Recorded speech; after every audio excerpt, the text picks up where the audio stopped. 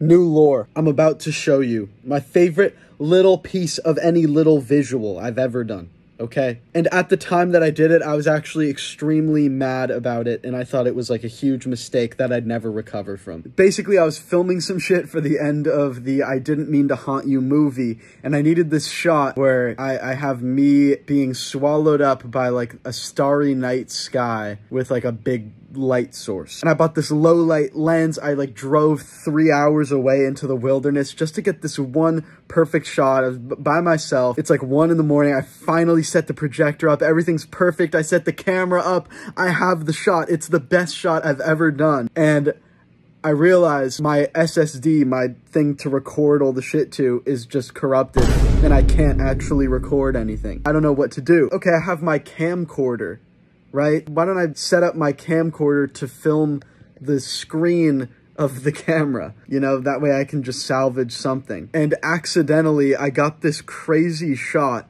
where like the camcorder brings out all of the light of the stars in like this really beautiful grainy way. But more than that, my favorite thing about it is the light of the camera attracted all these like bugs that crawled on the screen. And so you see this one shot where you see this bug flies on the screen and kind of like breaks the fourth wall of the shot, crawls over the screen into the light source, and then you never see it again.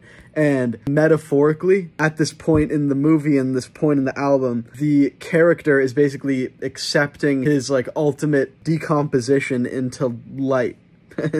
And there's just something that's like so beautiful about having like a bug, which is kind of like a symbol of decomposition, like break the fourth wall of the whole experience and like get decomposed by the light. At the time when I watched the clips back and I realized what was happening, I was like, this is like the most beautiful, most perfect accident ever.